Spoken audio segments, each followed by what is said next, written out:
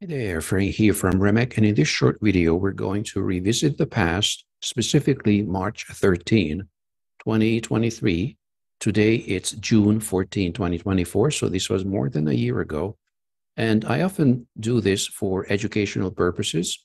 Our premium archives, as you know, contains all the daily records of our analysis from the past. So on that day, in this case, March 13, we did our usual nightly routine of identifying potential setups.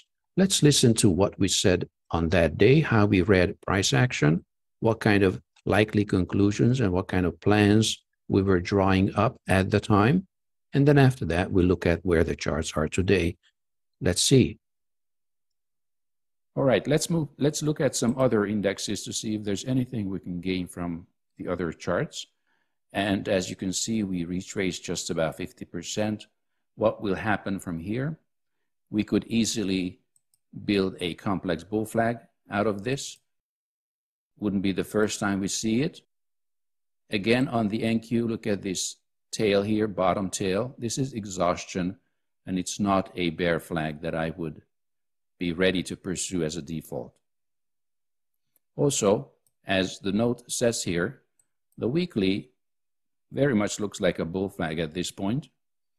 And if you ask me if you're aggressive, which way would you go? Well, if you're aggressive, I would go long from here, because chances are this here was the end of it.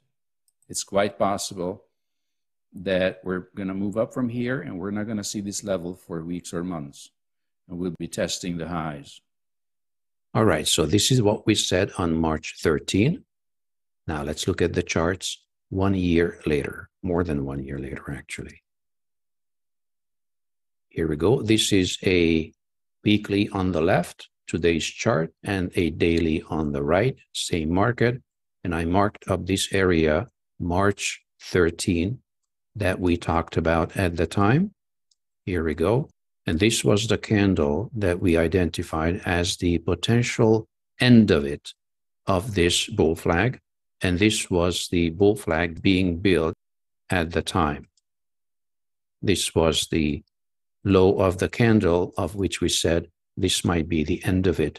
It is the same area right here. So this is what happened after or since that day. Since then, we had another bull flag, and it would be interesting to go back and see what we said of this bull flag at the time as it was building. Complex bull flag. First, it was a simple one, then it turned complex, frustrating many traders. Definitely, that's what complex bull flags do.